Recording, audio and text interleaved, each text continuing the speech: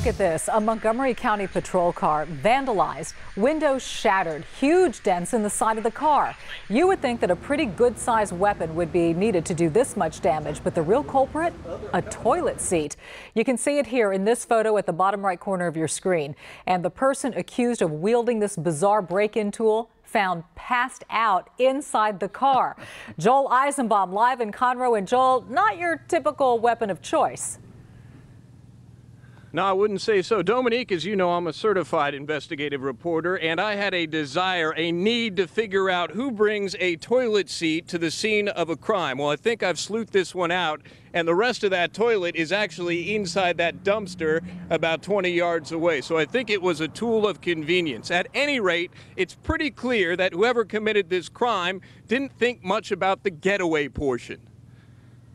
Early Monday morning in Conroe, someone inflicted some serious damage on a parked police car. Smashed the back window, more body damage on the door, the back door, the rear door, and the front door. The Montgomery County Precinct 2 Constable's office owns this cruiser, a police car just put into service 2 weeks ago.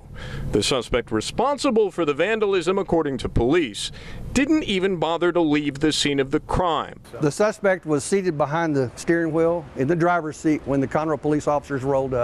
19-year-old Dionis Luke Estrada is now in jail in the process of being charged with criminal mischief. Police say he was drunk when he used a toilet seat and a concrete parking barrier to damage the police car, a car that has thousands of dollars worth of taxpayer-funded repairs ahead of it.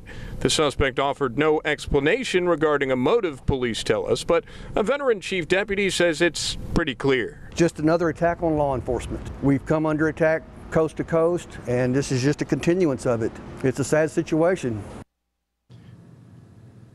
Now, the constable's office has not officially tallied the damage to that patrol car, but if it's upward of $1,500, that's a state jail felony, and this guy could face, if convicted, up to 2 years in state jail.